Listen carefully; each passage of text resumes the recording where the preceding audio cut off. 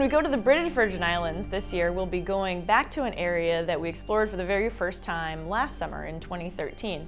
What we found was that there's evidence that there are volcanic seamounts, so these are underwater mountains that are of volcanic origin much further north than previously anticipated. Ms. Schechter's 5th grade class would like to know if we have found any volcanoes down here. We have not. It's a volcanically extinct area, but I would definitely encourage you guys to stay tuned with Nautilus Live, as we will be heading to volcanically active areas in the near future.